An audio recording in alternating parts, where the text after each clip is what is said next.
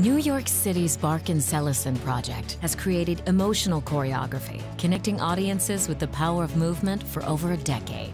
You can't do something so intensely if it's not something you really believe in. In response to the COVID-19 crisis, they've created the Dancers Above Water Relief Fund, providing financial support for unemployed dancers. It's so important and so powerful. Visit standforthearts.com to learn how you can help Barkin Selissen project to keep the arts going strong.